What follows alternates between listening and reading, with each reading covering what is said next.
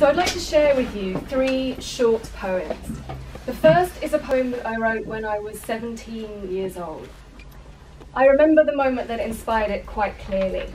I was in my bedroom at home, lying on the floor, doing my homework, and I could hear the chatter of the kitchen radio in the background. My parents always had the radio on. My mum liked Radio 4, my dad liked Radio 3, and the dial, and in those days it was a dial, was turned back and forth between these 2 stations several times a day. My mum came into my bedroom and she told me that my cousin's girlfriend, Sarah, had died. She was 19 and she died of stomach cancer. I remember thinking how strange it was that the world keeps going when something so tragic, so pointless, and so senseless had happened. Something so monumental for individuals, and yet the world carries on. It was also perhaps this moment when I first really thought about being mortal and about the inevitability of death. And so here is the poem that I wrote at that point. It's called My Radio. My radio speaks, talking through bad and good, ranting, regardless of life beginning, ignorant of death, the signal carries on. My radio is unfeeling, talking of people who are not people, discussing and debating while people die, transmitting treacle to disguise the taste of life and of death. My radio has no lifespan, no expectancy, no fear.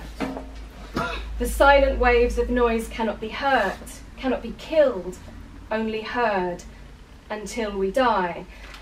And even then my radio talks on, passing its message to the next in line. Where there's life, there's frequency. Where there's long, there's short. Waves of talk, waves of talk. The other 2, again, short poems that I'd like to read are not by me, but they're by my grandfather, Albert E. Limer.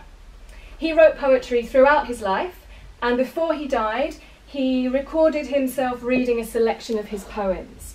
I've chosen these 2 because they bookend his poetic life, and because they remind me, or they remind us, that everyone was young once, but that time passes for everyone, and as we've already said this evening, everyone will die.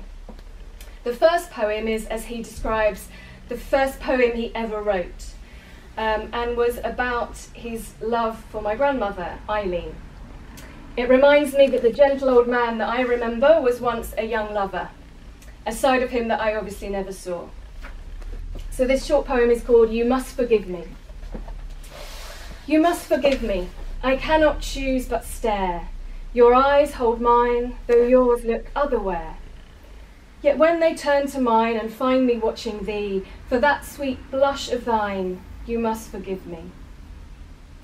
You must forgive me, your name I love to hear, and when it sounds I turn, though you're not near, and gaze at he whose voice has merely mentioned thee.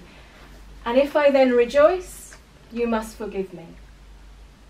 You must forgive me, I cannot love you less, and all my love and over-thoughtfulness that to your eyes seem wrong, esteem as love for thee, when for this poor love song you may forgive me. Okay, and then this final poem is the last one on the tape of recordings that I have of him reading his poetry. After my grandfather finished reading this poem, there's an ominous and rather final sounding clunk on the tape as he turns off the recording equipment, and then silence for the remainder of the old C60 cassette tape that he was using. And the poem is called Passing On.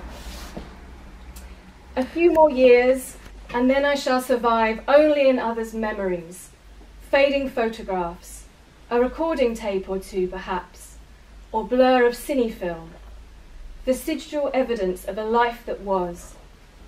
A few years further on, and these too will be gone, but still a name and data in public files remain. A few years further on, and then oblivion.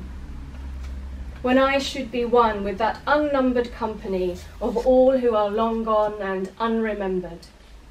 Non-entity that was, then new identity, merely forever to be non-entity.